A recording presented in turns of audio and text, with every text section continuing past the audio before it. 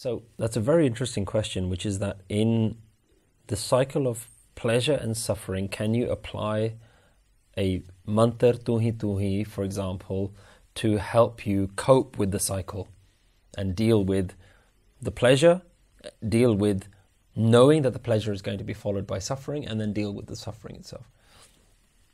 How Mantra Naam deals with the pleasure is that it doesn't engage and attach itself to the pleasure.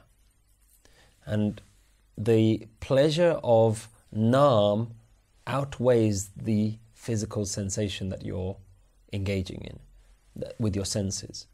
So if you're enjoying pleasure, if you're enjoying anything, whatever it may be, the way Naam Simran helps is that it overrides this pleasure. So you have the pleasure, you're thankful for it, you're grateful for a comfortable life and a comfortable experience.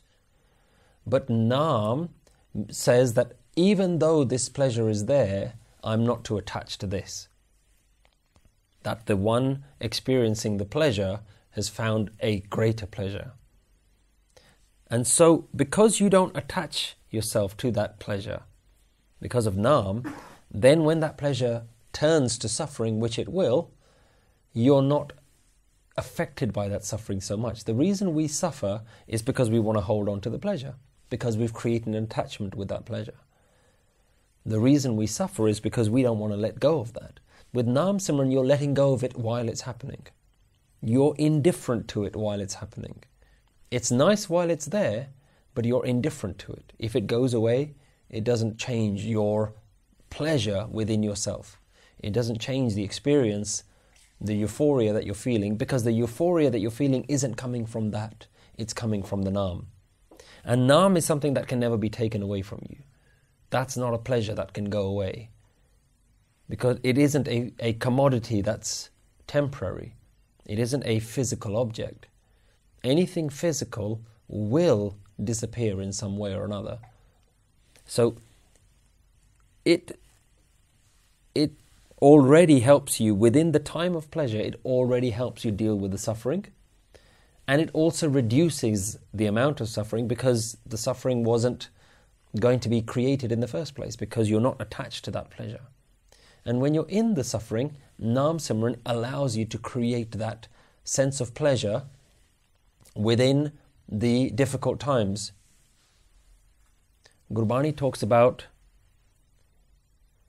if you give me happiness, then I'm satisfied with it. And if you give me suffering, within the suffering I will celebrate. I will also see pleasure in it. Sukh de ta tujhe aradi. Within sukh, I meditate on you. Dukh bhi tujhe tyai. In suffering, I also meditate on you. Je pukh de ta itahi raja. If you give me hunger, then I'm also satisfied. Dukh vich sukh manai. Within dukh, I will celebrate. I will be happy. So the idea of Naam carrying through all these different states of mind is what Gurbani is talking about. If you give me happiness, I don't attach to that happiness, I attach to the one giving the happiness. Je sukh de, if you give me happiness, ta tujhe aradi, then I meditate on you. And dukh vich tujhe tyai, and in suffering I will still meditate on you. If you give me hunger, I'll still be satisfied because within that suffering I will be in pleasure. So this Naam is almost like a layer that you shield yourself from all the suffering, but you also shield yourself from the pleasure.